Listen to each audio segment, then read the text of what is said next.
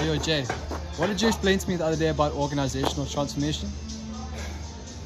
Okay, look, so the other day when we were talking about organizational transformation, I was giving the initial fitness example because it's a super easy example. So I actually, pre-planned this so for when you ask me this question again. So like I said, I gave you that fitness example of organizational transformation, right? So let me give you another pretty easy example to understand. So Johnny B wants to lose 40 pounds, right?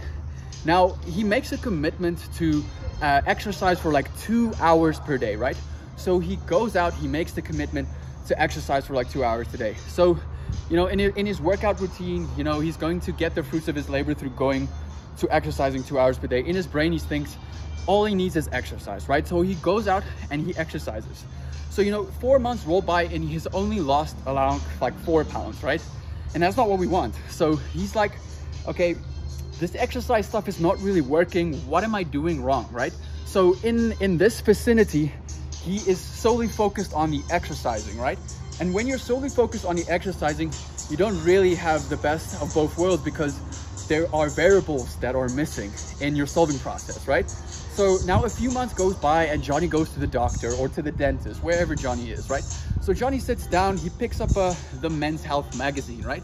Johnny picks up the Men's Health magazine and he pages through and he sees an article about, the only workout program that you need. And there's a little bit of piece of nutrition.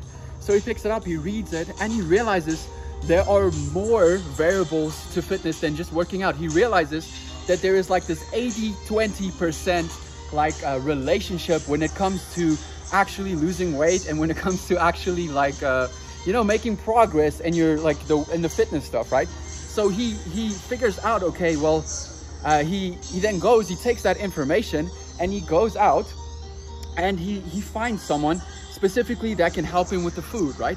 So he spends all of his attention now on the food because he realizes that exercise is only 20% of the equation and eating is 80% of the equation, right? So Johnny was exercising like 2 hours per day. So what Johnny now does is he cuts out exercising 2 hours a day. He only exercises 1 hour a day and he goes and he applies the stuff that he now learns about nutrition.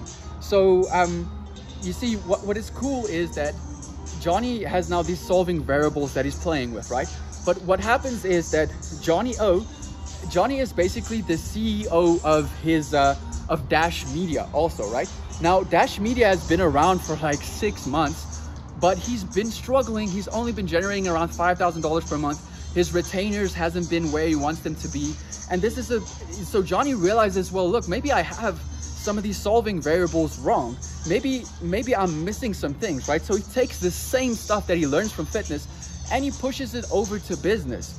And he's like, okay, well, it's been 8 months with the initiative that we started and there hasn't been any sort of progress that we've made, right? So like, why don't we just do the same thing we did with fitness? So he goes out and he maps out everything he needs. So what does Johnny do? Johnny goes ahead and he calls up his friend Jean-Jacques from Southfield Systems, right? He calls up his friend and he's like, Jean, what is it that you think we need to do?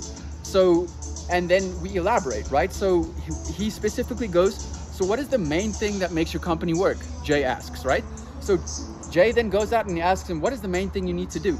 So it splits up like this, right? So it's the employees that do the work inside of the company. It's the people that engage with the processes inside of the company, right? So that those processes are enabled by technology and machines, right? So in the future, it is still going to be the same employees that do the work through the processes, right?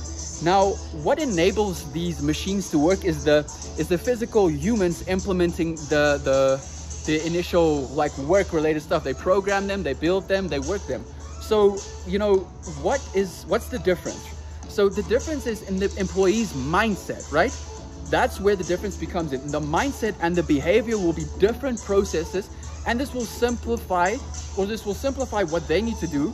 And the processes will be more efficient because they have more energy, because they have better training. And so, the process will be smoother. It's just what it is.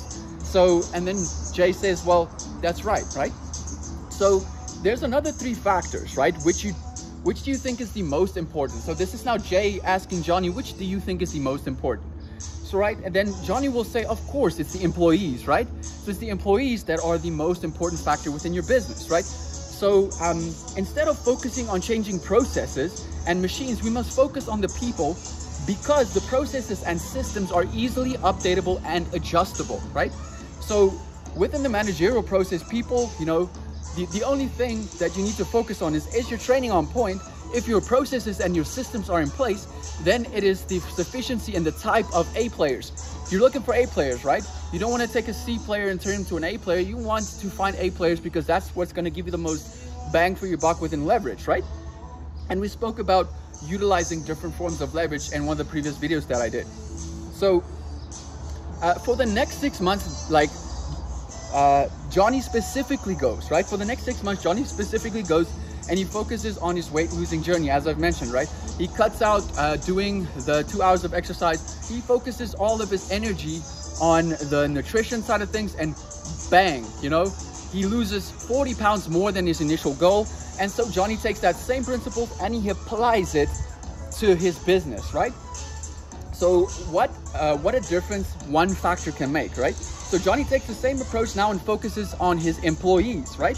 So mindset, behavior, training, process, having training set for the processes that are built inside of the business and the infrastructure, right? So at this and his specific agency, right? And solely 6 months into the process, you know, so much has changed within inside of his business, because now he's actually having traction. Now he's actually producing more revenue, right? So Johnny has learned the important lesson that there can be many factors that affect a system, right?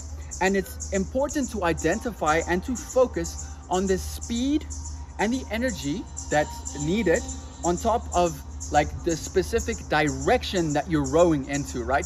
It's being able to re-engineer the full process and being able to find the actual, you know, problem, find the root cause of the problem, solve that, and then we move forward, because it's in the solving process. All these variables, they play a sufficient role.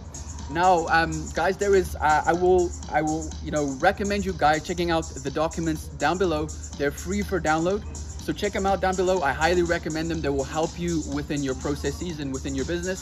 So guys, this has been Triple J. Guys, if you have enjoyed this video, please leave a like, please leave a comment in the comment section down below, and I will see you guys in the next video. Cheers.